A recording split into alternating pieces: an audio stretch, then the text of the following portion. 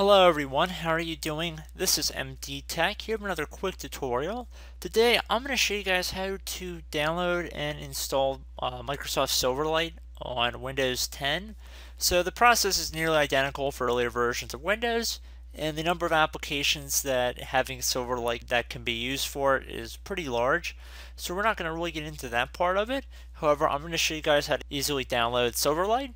So the quickest way to do it would be to open up a web browser here. I'm just going to open up Chrome. Doesn't have to be Chrome, it can be any other browser you choose.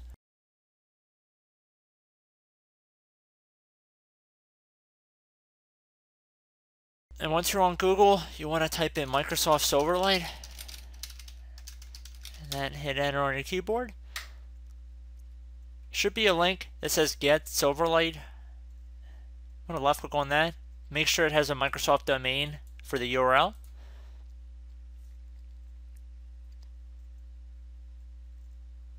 So for the direct download links, the first one should be for Windows and the second one should be for Macintosh.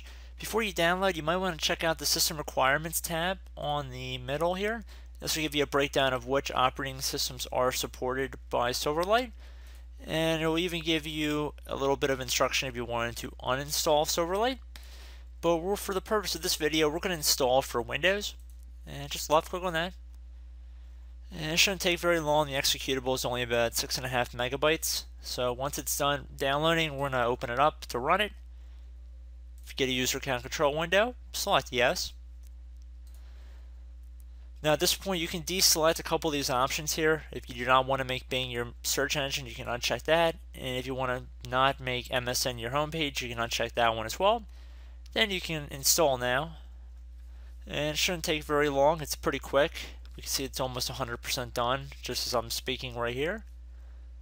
And we can also enable Microsoft updates for Silverlight if we keep this checkbox checked, which I don't see why not. We'll keep it checked, keep everything up to date, and then left click on this next button at the bottom right. And we can see the installation was successful. You might have to refresh your web pages in order to have this plugin take effect if you're having issues with a Silverlight connection. But for the purpose of this video, you can just close out of this installer and you should be good to go. So I hope this brief tutorial helped you guys out, and I will catch you in the next video. Goodbye.